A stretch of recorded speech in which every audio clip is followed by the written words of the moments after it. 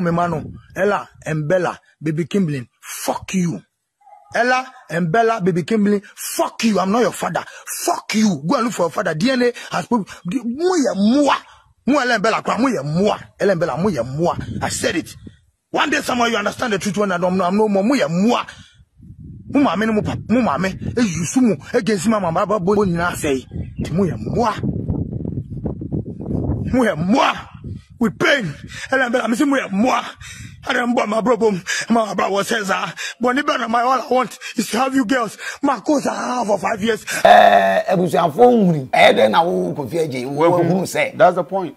Funny face, Yari, and I have a woman here, send Capusian for baby. Who muti kumasi, I was a friend and a tank, and I can't swallow 2 years old woman. So I am a messy issue me, said, need be coon or Yawa, right? Okay, that is. We don't know. My catcher said, our real ye be coon, dear, yentinum, say, Obika say, or no dear, now worrying a man, quite own jai, no jai, or yansum, it is never through anyway. Really? Why none of them brabo moi? A yen say radiapono. Why none any to your cannon, someone, Nenida Sonina, sir. Ever did the man and none, dear. A chance so a moo yo, near what nebre twemu se wotia si eni da so nsan yamediba asumbe council abia bokode ye shi ana ache na se won fe no so aba isi kala no kala na bibia che no so che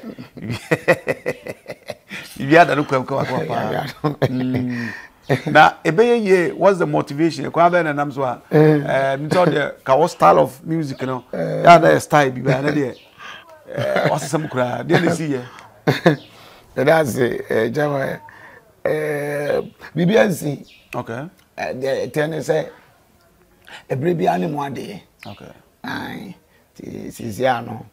Baby, I didn't want to fan. Yes, I lie. Trending. I'm okay. Cannon, me, cancer, the Bemora, yes, sat your tribute, sat time for being condemned. BBC, no money, I deny, say, you might did, because a danceable song. That is ya. Okay. The 5 dreams say, see the drum to form. Okay. Although you didn't be Friday, but the different idea about you, media become more, and they say about my listening songs, so I am more. Okay. Okay. Yeah, but before I said, you walk where Yamini Pa, Jumana, so now, yeah, is a counseling near the Adina, I'm so Kruma, dear. I want for look up to you. And Chebian, idea foot to Obama, Minia, Nanao, funny face. Yeah, Sanka Baya, what dear foot to be man. I say, I say, a foot to no uncle Digina. Adena Sakan, who be Mrs. Kwadwo Nkansah was a Christian canon. Who's saying funny face issue, no. Ebiana, minim, any normal, I think it's not a normal issue. The amount of cameras is no, who said they may see. And your normal, saying. Are you saying that there's more to it than we think? Because I think there is something behind it. Because yes, sure, so I said that. Oh yes, sir. Oh yes, sure, so I said. But some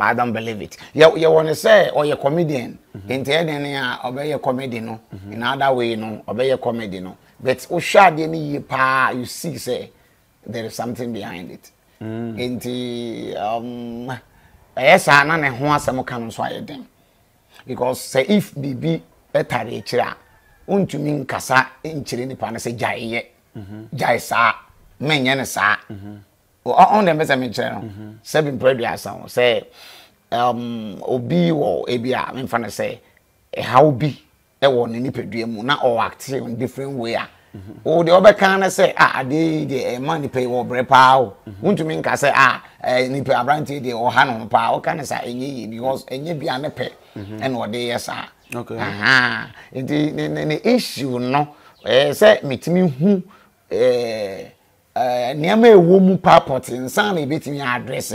Because initially, no name say be on one. Or a person or in Yanosa. Got a film I wanted the one person don't know Branton, you'll be to say, oh, a lover boy. Go for penasem. Me too, I love him so much. So now I high and say, oh, yes, sir. But I say, no, Kofi, me who say, and your quasa. from the pastor's point of view, who say is it spiritual and answer the instead of can say I say Kofi the thing say Ghana had everything is possible. Okay. Everything is possible in Africa. Yes. Nti bibia emu bia betumi ayesa. Oh yes, emu bia betumi ayesa because we said the brand no see starting adwuma. Metimi references no be kwa say in the initially now oba system no no. Yes, I know what it. But others say, yeah, he was not acting like that. And then ISR, we can boldly say there is something behind it. Because funny face will be or banner Jobi Jano, or very serious, or the buy the Juma, or the way or dress it the way. Wouldn't say, oh, now my Misa say, it's funny face hosting program or Ghana has a yana. Or program you're hosting for now. It means something behind it. Yes, because or your actor. And that's what translate within 1 month to say funny face in the BB. He always doing something. But what I say, and they say BB ni wa, and was say you should have do something. And then discover no. Say the nanny shall know yen. Just that now we free prisons. I'll be back now. Says or be back now. As I am nanti any a grow connect. Say BB air koso. But what I say, because another one say funny face. Open nipo magic din or Ghana has a funny face count. Of course. And your fame will be pretty. And what I say was Shatta na why if any say what call you be my police for a channel. No the fame. Yeah. Oh fame. Oh the fame ne that.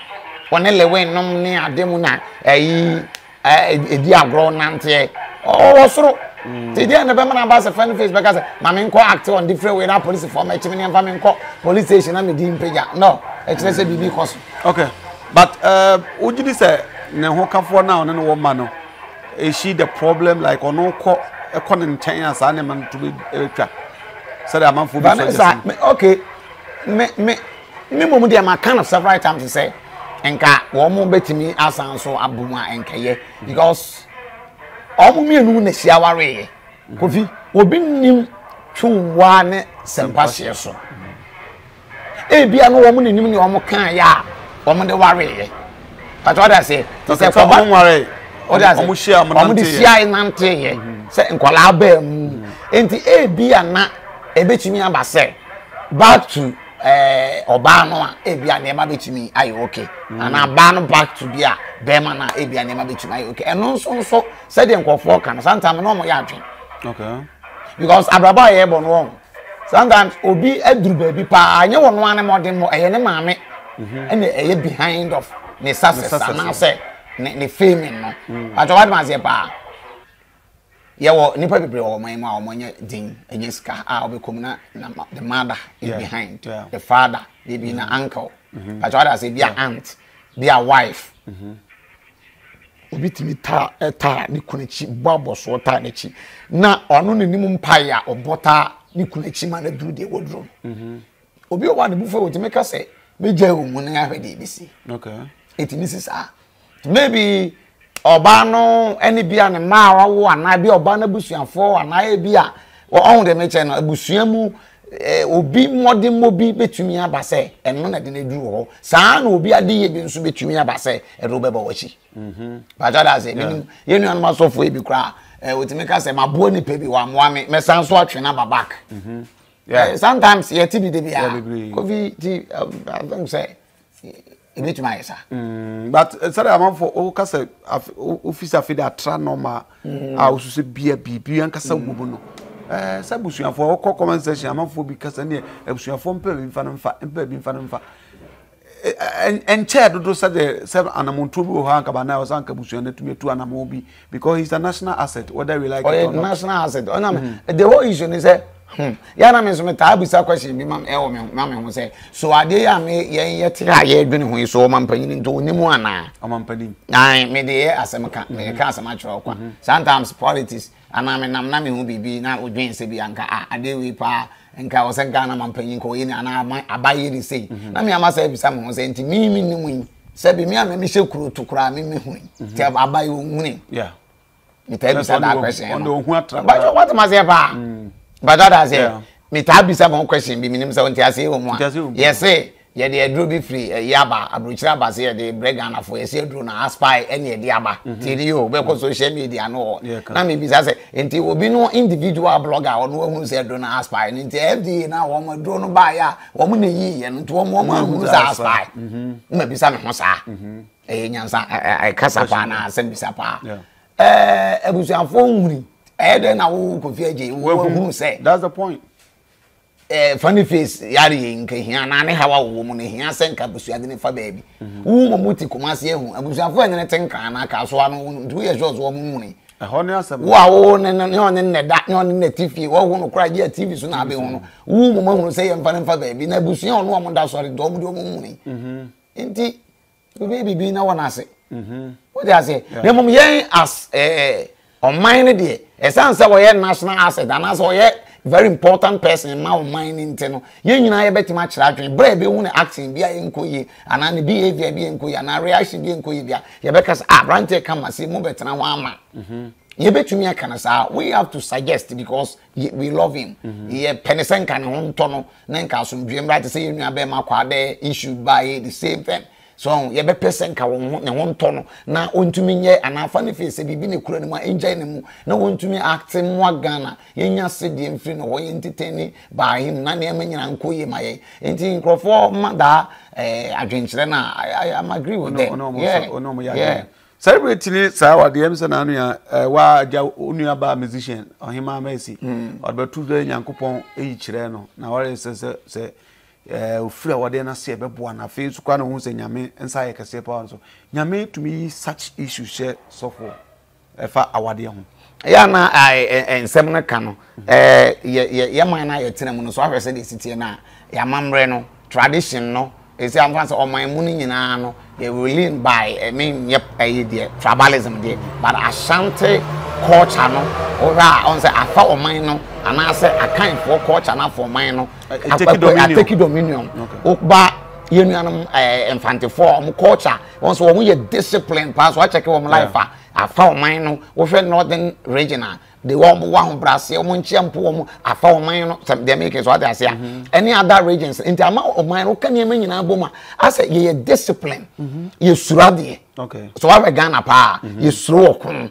ye suru boja but what I say ewu okra no mo say ye ti obuade wa ye mo hye yen any ade awarija ye obi kokon obi asem said you were dreaming who say on was on man ye made me dream o ma me say he me de okofa ba mini wo ase o man na ye sebi a ho kire man ntu konya asem ade o kan bia ma wo sa de ya ma o man no kreka e de ma ye okay lastly ne say Kristosoman Nkansah no Ghana jitu paawo na dominating so ti eno so gina brane say ye mani nyina mo nyini nti Ghana ha no obia pese onka na no ntum na bibia ankoduru de wasi kuduru eni nti asemba ya na woka bia Kofi ana yede na sente saa ensem banyi Ohemaa Mercy di nko eni ma bebre koso anka etai ha we need to sit down and address it but ya na akoyete say Bible na di ka say mane momu nyini twabre no dura me am yeme de nti wo koka ewiye no eden faso na wo benya but what must say ba and am bloggers so no mo concept behind mo interviews so no enye se me ye e ma ne de ade a ebeboa wo man na bre no ase mo yetu mo se beboa mo eye mo personal interest well near all the time that is asem bi ba yesi de odi achichi odi kan na ntie no e bi asem bi si aba okay me nua ba e oye di pakase Ohemaa Mercy e kan gospel music ka so sa nyame adwuma yini nti se bi si atuna na small kind metumi asua de afri don't necessarily say sabi bi was sa intention yeah the about 70-80% yeah then can you address ya ye fa na say in favor of oman no and I say educate oman no and I say bringing the positive results ama oman no and Christianity and kaya na kaya very good say it me address of course our rejay nyame support God does not support divorce okay but I must say pa and now say obi ka say ono de na wari nyame ne man kwan say onjai na ojai wa yan asumdua it is never through anyway really never through and tesa na me de bia na de me kana say Enyame no doso bebre. Enti obia timi ka se nyame se. Enti wo challenge a enye yi. Madam for sofo Agab Rev Agabus. Ene kan ye Global Believers Chapel. O se obi ka se nyame se a o kan bia enye yi. Ko nyame no obi ade a. Obi na koda ye no so ne da ye no so ye oda ye no nya na ni so ade hu no se nyame se. Well can you know so boa? Ono na se nyame se. Na say also arguable because nyame se there we all know said there's one God. Nyame ba ko pe. Yes. Me nyame se there. Na you say nyame se. Nyame se there ni nyame se there na wa say asofo bebrebe nkom sha mo she nyame abie ma ni nyame se. Ono wa kan sa. O ni nyame she ne pass kra wa se nyame se. Sa ne de wo se nyame se. Okay. Nyame no wo mo nchiche mu. Obi aka ni nyame preko pe na nso nyame ne do so obi de she ne pass. Obi de she ne kem. But what must say ba? Enti ye nyame no e de a say Abraham nyankopon ho asem no woka de a me ne nyatwe. Debi ye ware nkom so hwe mu nja awade o. Just like that o. Na san so hwe no ebeje o kra fru nsem kra. No de ho e na nka me bekan. Broni say everywhere there is exceptions. Yeah, mo bia nko sada we mo bia nwuram enso wo kasa kra obi na gina mu no o ma sa awoda no. What must say? E kwa we yesi mo bia amfa so ye kan obi pogina so e no o ma sa awoda no. Na just obi amfa so obi amfa so obi fa so. Na emu no obi a na se so ye dey o fa so. Enti ye wo condition na say state be like me threaten dey bia meka. Say me ma sorry bakra no. So oba say ni ku threaten na. E wo say me timi advice no. Advising say. I was advising no say on consulting the family. Now omun take can say make step into not almost step in because yo meku the yemfa nware. They have to step in because meku asagro and pada ko be hu a. Ti wo ni Nigeria ni gospel ministry. Who ni twa breso. Ti say wa media ware a obi betime gya metima support no meku be mu dia no de meti ase. But the normal issues are obi face bi ni dia. Eno de from bishop to pastors to kings to wine obi face that challenges. And no na wo famu pia wo nkunim de ni abaso de wo awrade ho no. Oh, enti wo tie nwu na me latest na wine na bamabu wa brabo imu a eye ne se awrade apo no. Why na nani atutu aka ne nsem a nani da so nyina sa Ewrade de mra ne nana ye na ade achia nso emu yo ne wawuo na ne bra twamu se wote asi eni da so nsan ye but all dey ase the point umpa mo enti we kire wo se why na nabamu e wa brabo mu aye ne se Ewrade apo no why na nani atutu aka ne nsem Ewrade de mra ne na na ye na ade achia nso amuyi ubetumi atene no for how long na ebetene emra tentena woti ase a wumu ye no na wo so odetene no Kofi ye ni nyankopon no kro ye supreme na wo hwe ye nyina so no problem a won so vunwe yes God has a problem apostle nya me na nkasa kra wo ye wiase universal God the creator the ono omnipotent the supremo edin akese nsamna ni nyina ye ne dia no ono kra no otumfo no ankasa kra no problem na po ho ya ba mu Dabi na oti nyame kra woda ase bi ya ba mu oti nyame do na do that say nyame wo problem go for several kind on the political film no dey and also bi ya so say nyame so problem now the problem solver has a problem no the only issue is say nyame wo problem oh yes. How do you say that? When you read the Bible, who say many scriptures mention say nyame. Isaiah chapter 2. Onyankopon kasa the wa yaudi ewo ho wo tete maye ma bo nipa ma nipa nyini ya nipa mfa buo ma no ne ade chama de make what you say men chada ntia say papa oh was what you say say no problem oh yes asabra no ade abuja one Ghana TV so na eguso ayebo na ene apostle Condemn ene eguso ayebo ko no ababedu ba bia cheta gye mensa kakra ne ade but me ka say enwum na ode abandemia papa wa bonyo ba anyu we die ano ye me dene ano nsema wo enwum no say wabama bupa na woto na wotie enwum si a you could feel say bibia furu mu ko I'm sure say so nya bi tie be bo apa what's your problem ya mo ni say baby on betima download nyom na so so do kale be kan what is fine no ne audio mark nyina abenya bi download afi nya me problem Isaiah chapter 1 verse 2 Isaiah 1:2 osoro muntie na asase nya so Erade kasa me nyame maye mma ama wanyini mama won so kosoro na won de obo me soko 3 na ntwie nim ne wura afrumu nim ne wura di daka oh na nso me man de onim me 4 oman ne bonyefo oman a masodie eye duru amumuyofo asefo ema wapro moje Erade na mabu Israel konkron ne animtia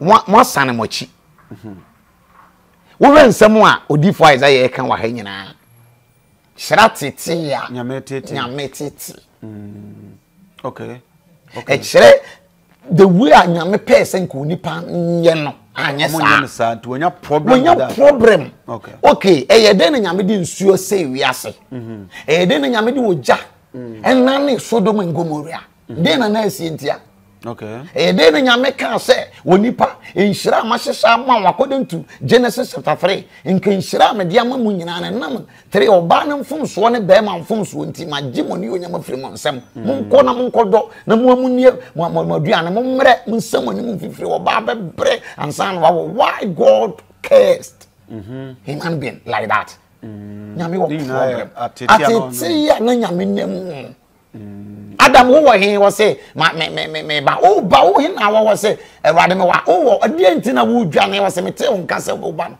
e na wo say dey ntina wo te me nka wo dwane because dey bia me ba wo hia me why today you are running away wo say ene na dua me kan say me no ade na ade na Adam wo yesa enti nyame dipa di nyame na wo how 24/7 enso onja wo ye okay in all still God is with us enti ukọwaria Kofi ade adin wiase pa institution modwuma den pa your marriage and san Christosum but Okanza God is a supreme to no say our problem kana say if he's with us yeah the nipa ye mortals nti tete Ohemaa de ebia say yes the otini nija hon nim say the AC of course Nigeria ni a no chine ebube hwan ebia sana oh yeah for the sake of marriage my mentra ho na pan one day enti say yakase nyame chira wareja ya enchiremu no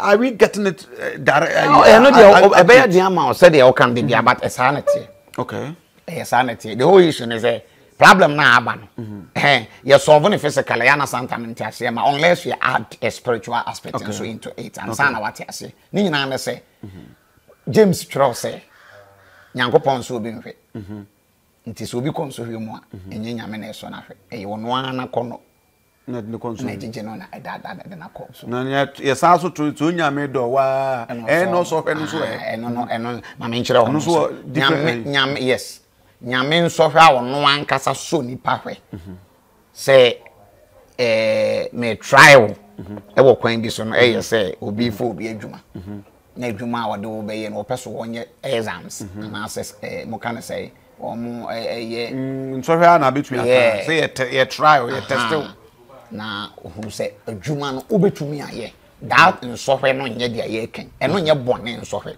okay the James try ne ye bone nso hwe say obi ewu na wode ntansa ebo nyame sa ase nyame na ama na wu obi akobo adwaman na aye say nyame na ama na bo obi akonya nsohwe bi na ate ase nyame na enye eno no na emum nyame nsohwe ne say before say me de ade be ma Abraham no me pese me test ne hwe say me de mana obetumi ahando ne ya na ho de betumi agina no na ho de betumi agina no a sansohwe ne nyame de nipa fam eno nye bone na emum bone nsohwe na James twiro say bone nsohwe ba enye nyame pacho what man say pa eye wakono kono no so nyinsan a ewo bone ni wie nyina na wo ti no wo ka bone a enipa ye aya na eba ye pese ye nka ne se ase nyame efiri nyame enye hwe Nyankopon na aye ne sa sometimes ma menka bibi ncho se ye wo word bi se nyame na de ma nyame na agi ete sa ye ka na sa enkyere se wo ma nipa ewu no Nyankopon na ekum wo Sana James pese wo kire na emom no wo na bia ope wuo no wuo enye nyame na ekun wo sana opese wo kire se nyame kase me na me de ma me na me gye a opase wo kire se me na me ma fumi e ma ni petumi ba asase so me na me ma bere ma ne baada emetimi ye jinsen e ma ye di pama ni pie ba asase so me anso na nipa bere so a me di wo wu atoko se wo mfa no ne nsa mfa ne mra etibia mu dada se wo kwa asema do so wo kwa henfa sa na twon fa so kire me na me de ma me na me gye okay tumi ekura nyame no paso obo mrane ensamrane no wo aha na emum eno nkere se obi ewu a ba na da so se obi ewu ya ye ko ya so enya hwe nyame na de ma nyame na eje enye turu me ko bia na wo ka no kwa tai nye na akwa na eku ka wo de na mi wo tim se ke ko ba ebeku na eku wa wo se nyame na de ma nyame bia nje eye wa no wadwo nkwa afiri won sem nti nsem bi wo bible no mu a eye ensamrane it is say otumfo nyankopon aha wo tumi to do everything nanso ade achi ye onye obi ahwe nanso paso say we as one time obi tuma say nanso ye bonu nyina babu na ni ayede egu so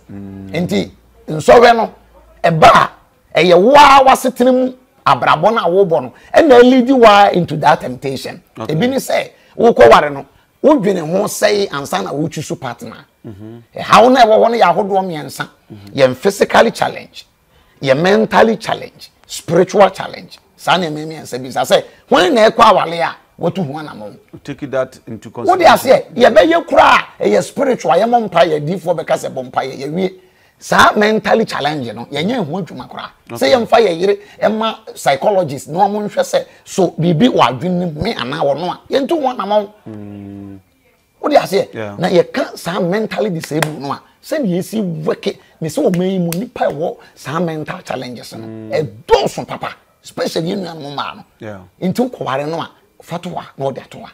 Fawura no de wura. And remember me so with the same problem. Enti yen yana muntu e wo senkietuo no. E se senkietuo na mo hwe se enipa no e se se ne ware. But ye mfana sa ye fiti ya ni donti e bia Ohemaa de nwom ba ya minim so ware before so be ba out na so oba out ansan o ware ye wo mema no bebro wa ba ne ba out ye wa benya din no ano arase na wa ware no e bia na nsem obi nti obi anso ye mobro ni bia anso no sikani ba na brabo ma won reject no wa fa no e bia na be ma no wo ba no won wo pene ma dada but ohu wa wo ye star no no so so ope won so agye atom wan consider say wo sikani ti say enya ade na yere be ye ba akon afi wo betene mu wie no wo se wo stop no se mo nko ba bia enye yi opo na empo sa nso we nyanya me na dia ma wo wa na ado wo to nso we enti me sofo ka akire me kan se me ye perfect me kan se ma ware ye na nso ma fa ne se challenges se wo ma ware mu bia na wo se betene na me manage because eye me na me ko fa me yire Agnes even if ebeku a da bi de ebeku mi nya mai sabia ebeba eduru wa no se ebeka ho ase enye nuru won de me kan ba se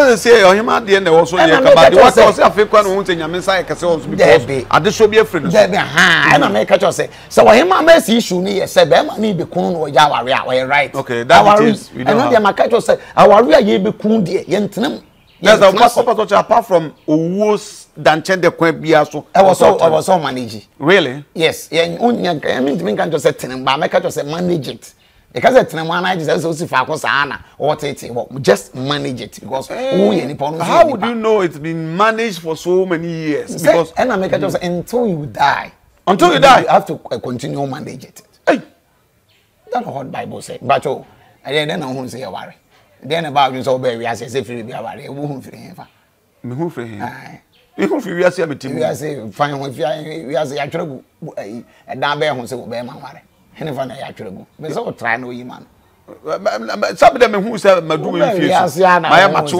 nyankopon bo so ne asase nyeza ene nyankopon bo ba be ma no bo ba kan ho nyeza yes ya twere no mu ne wo na wo kan sa ena wo se wo ye be ma me yo be so ye be ma ba me oto yo ba se bible no ana kirem ni hu ena so what say nyankopon ma e de ne ma Adam no ware no so what ena wo mo wo ye no ne ade anya sa na te na wo what say nyankopon na aye sa na eme ni nyina tro no a wo kan say nyame na ye sa na eme ni nyina ntie ware na mpa oni abra wonso nya oba ne bia akofa na betino fie tro na so say nya wade a ende wo so wonte ase na nya tro na kan say ware enya tro na nka wate ware ho asem nya tro na nka oni bibie fe ni nyame de wa tro no mu na kire say bibi de nyame ho na ye ni po wie wo ye be ma wie no do ba be kan no ware ene wo mo wo ye nto so be ware ubeja oja no na ho no akware nye tro na ne kan e na tro no se kware no no ase menyai na wo se kware de waje atum ko no ase nyaane de wo se no de wo mfa nya ase nyaane bia no Condemn me say we ko de ya na nsem bi wa wo kan no kore e ma nipa dodo na apa wase no dat sa nyame ne nye awade ho no wo wadwun mu sa biblical quotation e support sa de nyame ne nye awade jaye ho no be sincere with me. One sa something happening because me ba the entire say so many people have divorced, come out of their marriages, almost and they are making it good. Yeah. Being honest with me, oh so now. Is it accurate? It's accurate. But I mean, very deep. Unim. And yeah, my me preaching. Okay, me preaching here different now. Kakrana yes, me always want to talk about the mysteries of God. And he may be a hint nipa. Yana and Tias and Edging. No be on the wall. Actually, Obi one man in Samka, any the Samka, and now I don't walk a cram will be a swatch. I mean, Kevin show. Ube to make our way. No, I could make it. That doesn't mean say you are supporting by the hand of God. Oh, really? And then you so we doesn't mean you were supported by God. I say nyame wow. I say nyame tawochi. On the many people they think say we jaware na wo mu ye na ne bibie koso no dey maybe God is supporting her or him.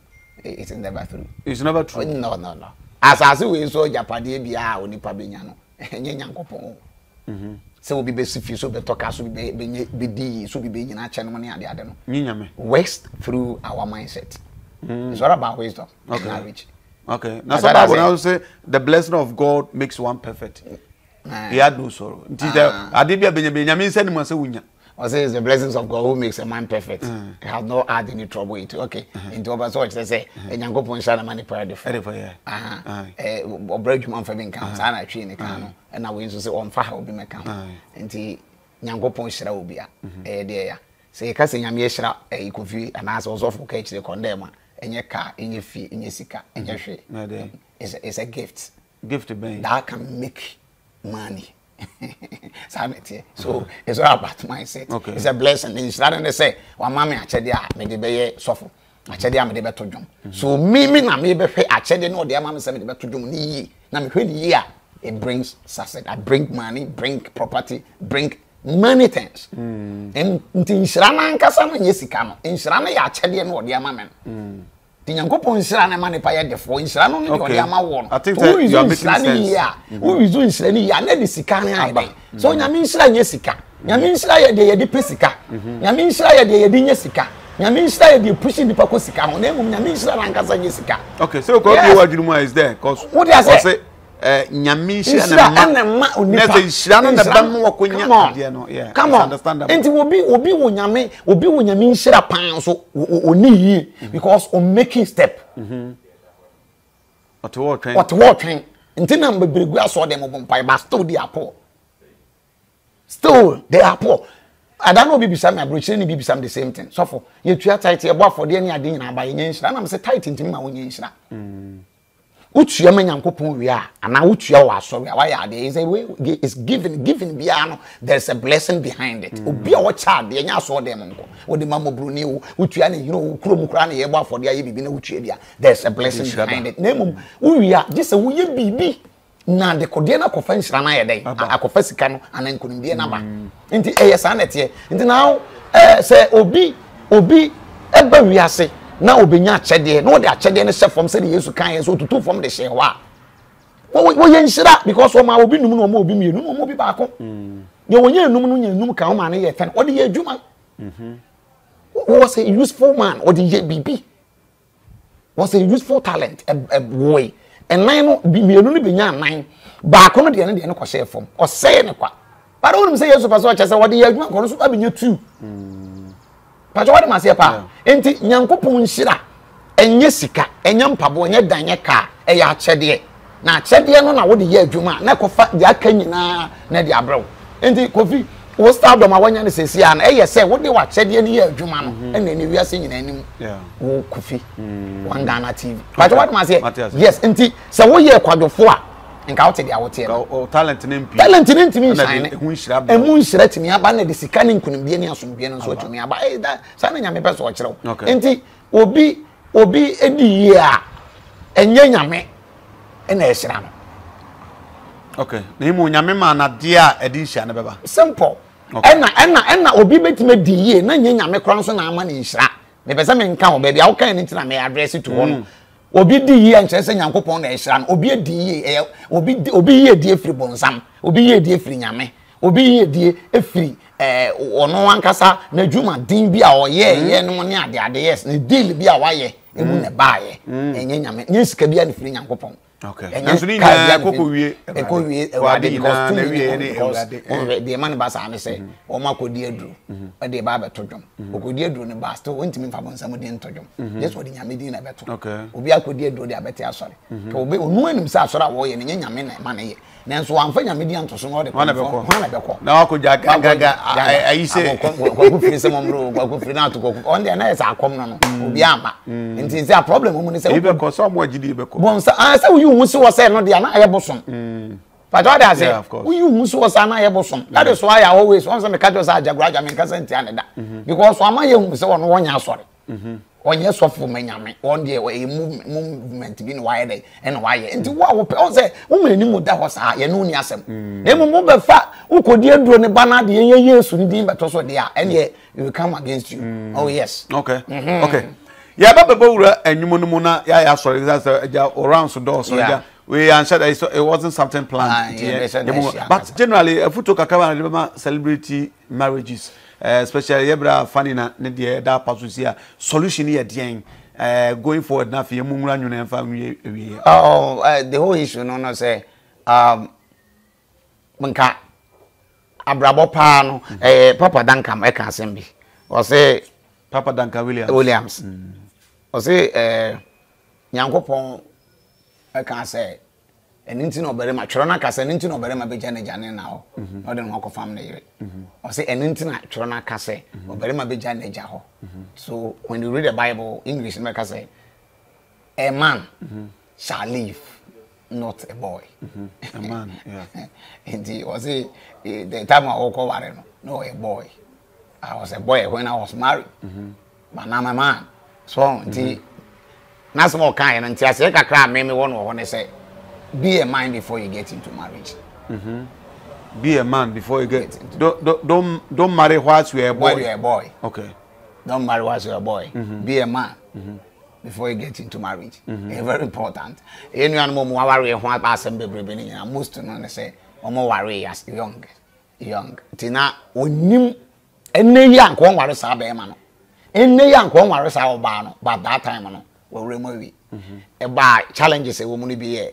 Christosom no if you remo no ya na your problem say ye be boy dwaman ye mpene sa into on say you move be o wa bi kra 20 years na so paso worry because e bia wa kanya me asem ache e bia paso ye dey ken o paso ye elder o paso ye nyame dwuma on paso be ye dwaman nsem ne ade ntime me worry na me mfiri mu ya na ye nim se e chire nsem e wo ho no kra na e hu che dwaman mo no na ye wurem e bi wurem no na especially oba nye matured na worry a obema problem thousands so oba nye matured me makase ye mental disabled ye adwuma woni pa bibra adwene mu a because oba house a intimi me stress ye nyina nsua de kakra ansan de be kwa worry mu ayako na ebebo aye pa na ye celebrities no so no say onya fame no foforo na ma on pre ne ho worry that time na on to ne bo ase Omo mpa ye nse no so na onyini ensua de nte ase ansa na obekwa wakọ bia na nke be ye se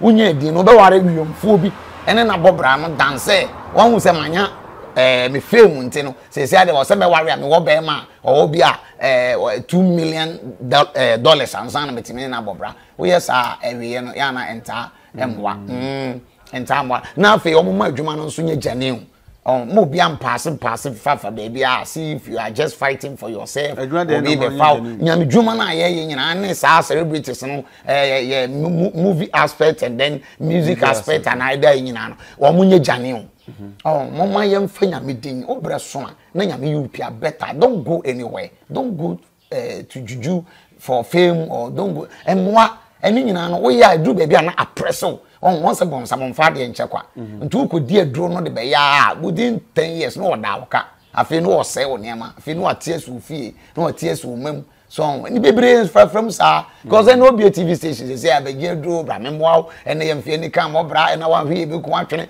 they are just making announcement 24/7. Now is it not true say mfie ni kan mo bra? When I catch am say mfie ni kan mo bra. Ye ni kan na bo bra. Na nya na wo Yesu. Wo no one wo friend Yesu. I thought when the kind when they maybe a source ni friend e cruise dia fa. Okay wo da ne nchen. Okay. Okay wo friend su asi pie. Okay busum si ne nchen. Oh, bra na memwa wo sika ni ade na amani hia wo ni heti sika wo TV so it is wrong. There was a buy cross stop sanfo nyina amankwala no rashe bon sam mfa de enche kwa so enti ama ya ase mfie ni kan bobra mfie ni kan odi oni kan bobra ebeboa because ya pri nyina eye de odi uti beto e no ka ba ko a wo de bekwa ba eni adwuma wo ye asan wonya mpempempem nyanya ye mi wan kasa mo fa kene de Agyapong sika nyina echi na no so te social media wo se ditie ne ya otimi tibe dwena na ne tie ne ade ya wo se vision a wo no but wonya sika nye what is that like over years and now my any was any visions am one awurade se me wiska pa niam be person me yen wo wiasem e wo kene Agyapong we kire se bible ne no kresi kam me ni pakra okay sika me ni pakra esubontini nyina atene kogu puma so eponye manda sa no nyansa ni key point esubontini nyina atene kogu puma so apo enye manda bebi abenye sika duro bia obepe bia ka ho ti bebi obodu no say unya de obidi de obehye de titu ba bia ya na wa manage na wa susu apresa obidi de abosomfo ni nurundo na aba na chi no emwa bra na menye wo sei no na na ma anyesa dim no kure ye adwuma dene adwuma ya fo mu di no kure wom unya de obidi de obehye ka ba ko de koba it's okay na ewiasa nkasa no sa fame no na Agyapade akese no kra no de wonhwe as unguso a wo ye wadwuma no eno abreso eno abeba yes nyasa na nyame ahyehye no wo de empre wo ho ye de awo ye no akakrakapa no de gyama nyame eno abeba ebreso eno abe obepusu akọ se de obreso ya inshira condemn pa cho what I say akoma condemn pure condemn you say pure na that's your condemn okay kan e wo abrochi kokra na wo dwen ho be de matuma kwa abrochi ene wo ho ana ye afikra na afrom so wo fa passport apu a wo na wo kono no de ye adwuma no wo de ye de awo ye no ye ade awo ye no a na wo bre no beso ye ko entana se hwe nyame de ye ko ni bre no beso abrochi no bre no wo ho beso aware no bre no wo ho beso only say one pussy one press na wo die eno de emma munya press nko ade a one day you get there. Okay, one solution for brother Fanny na ever nyum so wasam solution ba ku bia bia we suggest for ye nyina because he is our brother that we love so much na fe ye fa nyum so ba bia ye kwa ebenya bi meka say ebusuafo na na ekoso ye bekoso no makasa because say ye no makasa we are not part of the family ti wontumi shada enkom bebre because the nkofo suggest ni bi ne enso ye bi kra meka say o ma ebusuafo ye ho adwuma. Okay. But maybe you don't know. Okay. So let's leave family no one share the oma. Me dey dey say me dey am person me kan say me I'm praying to God to say funny face we okay one day. Now wa be ye na dwuma say so ye den oye.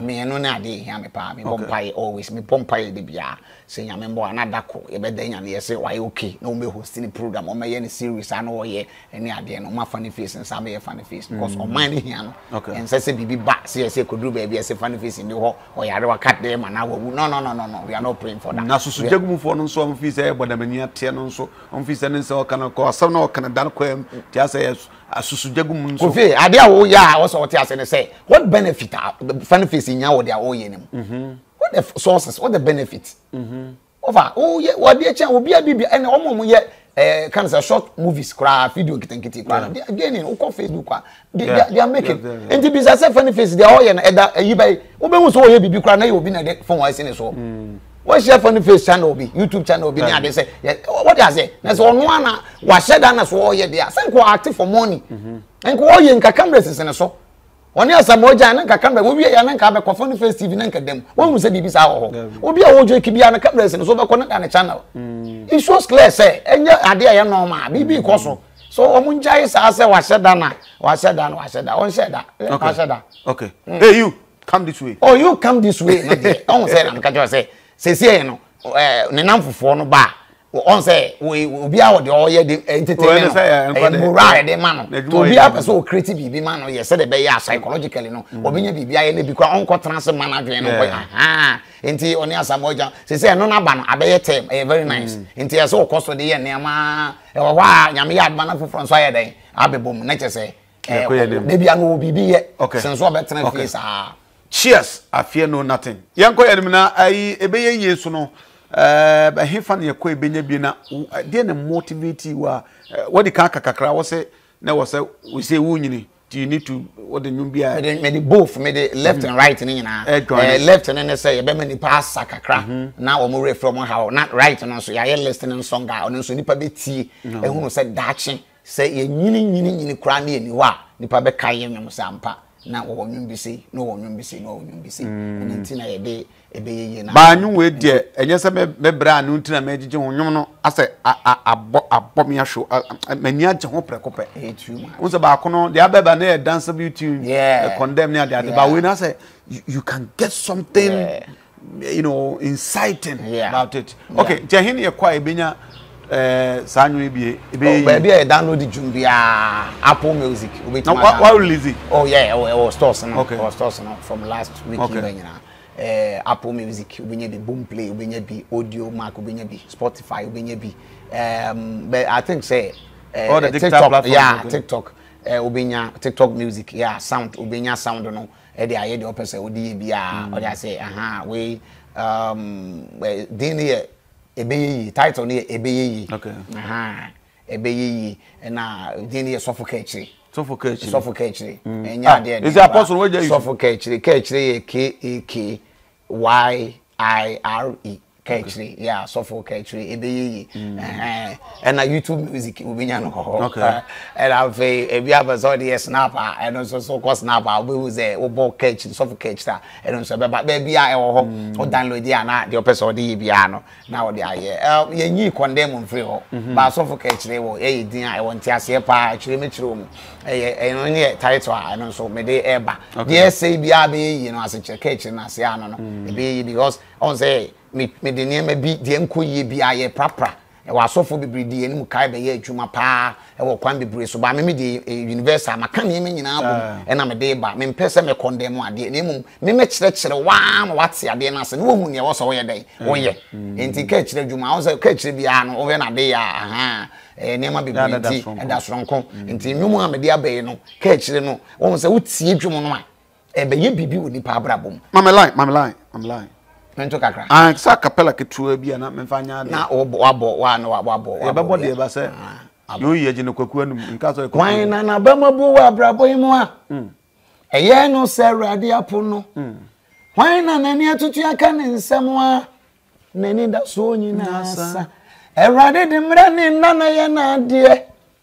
Achia nso emu yo. Ne wawo na ne bratwam.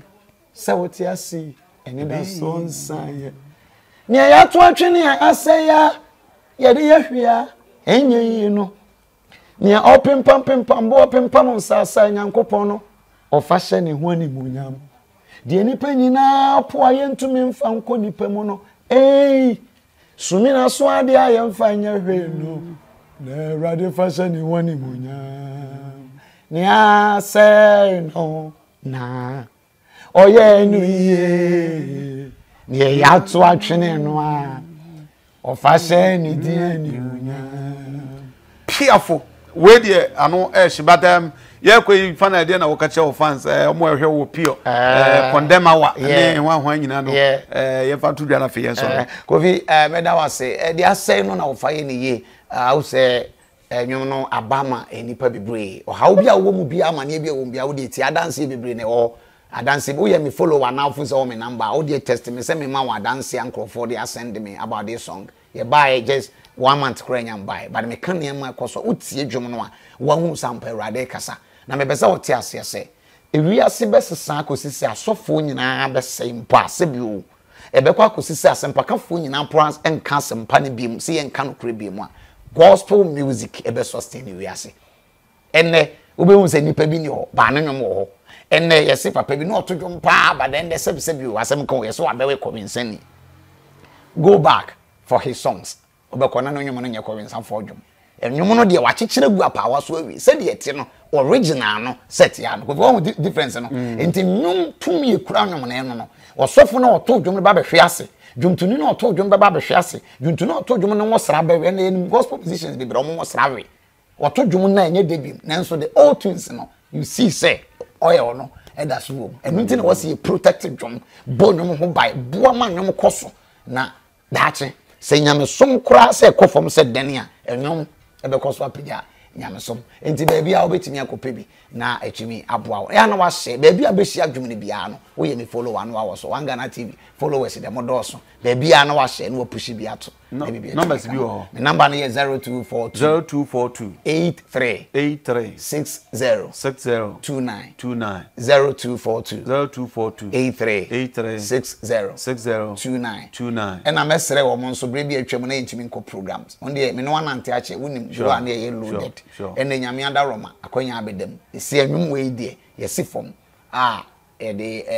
eco programs it are sorry program community programs program bia obenya dwumtini and I was so for there and they also for catching ready okay program bia na say community program bia a sorry program bia opeso ye bia no so for catching yes obaba no obetu kwa bebo 3 in 1 obe performing as a performer obe preaching as a preacher no we so wa motivation as a motivation speaker nina ayade number so the two bia between picking up na what me afre no name sanyu we there I am endorsing it I am endorsing it go and listen to this track and your life will never be the same no a cancer pa Nyankopon ya de say shia medin edinana Kofi Sikapa which you are from Sir Frank and I'm Sofo Kechire formerly known as Condemn na bo ko bo ya be say shia makrao